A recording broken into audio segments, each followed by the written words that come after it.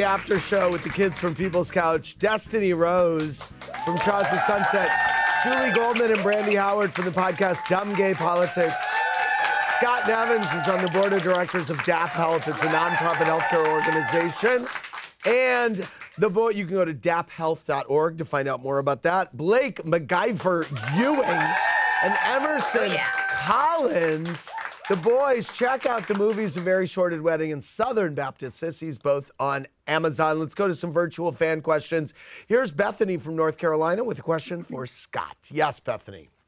Hi, Andy. Hi, Scott. Good to see you guys. Hey. Hi, honey. Hello. Hi. My question for you is, what was your fondest memory of opening for Barry Manilow? And are you a Fanalow yourself? Okay, so I am a tried and true Fanalow, which I think, Andy, you are too. I am a Fanalow, yes. I'm a Manaloony. Manaloony, yes. Yes. My fondest memory, honestly, it was the hardest thing I ever did because opening for someone that famous, nobody wants to see you. You could be the funniest person in the world, no one cares. But I was like doing it, people were laughing, I felt good, and I looked into the wings, and there was Barry Manilow watching me and laughing at my jokes, and I could have died right there. And since then, he's been an amazing friend. Any truth to the rumor that the two of you were a thing? No, absolutely not. But so funny, when I met my fiance, his dad found that article and sent it to him and was like, I don't know if you should be involved with this guy.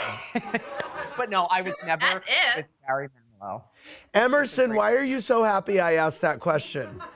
I love that rumor so much. I perpetuated it. I tell people. Oh, no, he did. They dated. No, it was very serious.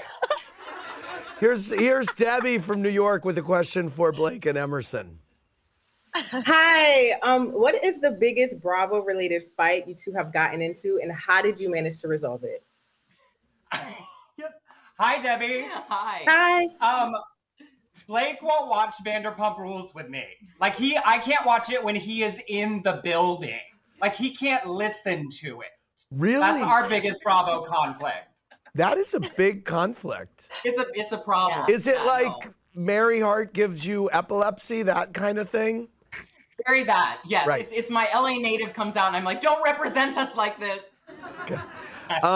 Destiny Foodie Eat Now wants to know, Mike commented on buying and selling you out and you not being able to afford him. Can you explain what he meant and why your wealth is in question? That seems to be a common trope on the Shahs, that people like to say, I'm richer than you, especially the guys on Shahs. Well, Andy, when you have money, I can't speak for all, but I can generally speak for myself. I don't want people to know what I have. Okay, right. So the wealthiest people in the world, you would never know they got money. But for someone to say that, first of all, disgusting. Second of all, it just speaks volumes. And he's very intimidating. He knows my Pepito is way bigger than his, and I don't even have one. So there's that insecurity. There's an insecurity there. You know what I mean? And plus he knows I can see right through him. Just that comment alone. I mean, look, let's be real. If he could say that to me, imagine what he says to Paulina. Point blank. Ooh. Okay.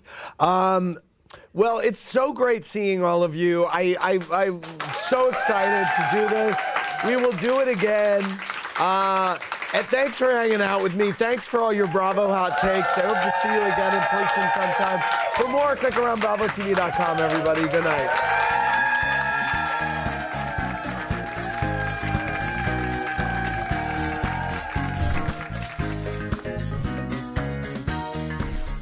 Thanks for watching. Watch more clips here and subscribe to our channel here. See ya.